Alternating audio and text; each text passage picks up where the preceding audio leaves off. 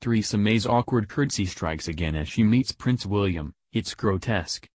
Theresa May has been mocked for her awkward curtsy to Prince William after she greeted the future king at a Battle of Amiens centenary ceremony in France. The Prime Minister took the rather strange curtsy, which saw her perform an unusually low dip, as she greeted Prince William at Amiens Cathedral in northern France this afternoon. The unusual plunge quickly prompted Twitter users to mock the Prime Minister for her grotesque curtsy. Tenement Val wrote, watching Amiens commemoration on Sky. Once again, May nearly smashes her head off the pavement, in a grotesque curtsy to Prince William. No one else does it, they simply do a nod of the head. Writer's Frock said, May's completely ridiculous curtsy again completely out of kilter with everyone else. #Amiens100.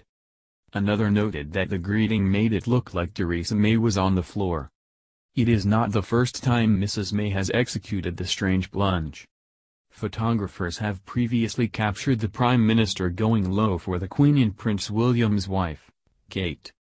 To show respect for members of the royal family in a traditional way, Mrs. May is expected to curtsy to the Queen and her husband, Prince Philip. She is also expected to bow for Prince Charles and his brothers and sisters, Prince William and the Duchess of Cambridge and Prince Harry and Meghan Markle. According to etiquette experts de Bretz, royals should be met with a brief but clear bobbing of the head. They said, low sweeping curtsies, although usually well-meant, are best reserved for the amateur dramatic stage and can be the subject of some amusement in royal circles. Mrs. May today paid tribute to the courage, bravery and skill of troops who fought in the First World War Battle of Amiens as a poignant commemoration service marked its centenary. Relatives of soldiers who served and died in the conflict also spoke of their pride and sadness as they joined the Prime Minister and the Duke of Cambridge at the event staged exactly 100 years since the start of the offensive.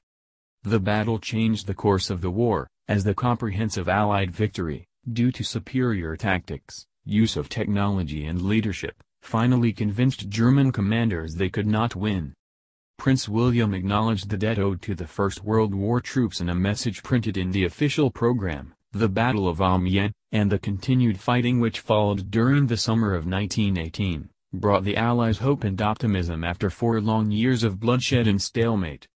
While it is right that we have collectively commemorated many of the significant battles and campaigns of those years, it is important that the success of the Battle of Amiens takes its rightful place in our shared history.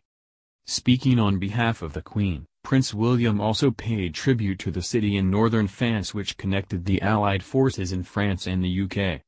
He said, I am delighted to join you all today to mark this important centenary on this historic Amiens Cathedral. From the very first start of the First World War, Amiens found itself at the heart of the conflict. For most of the war it was just behind the Allied front lines.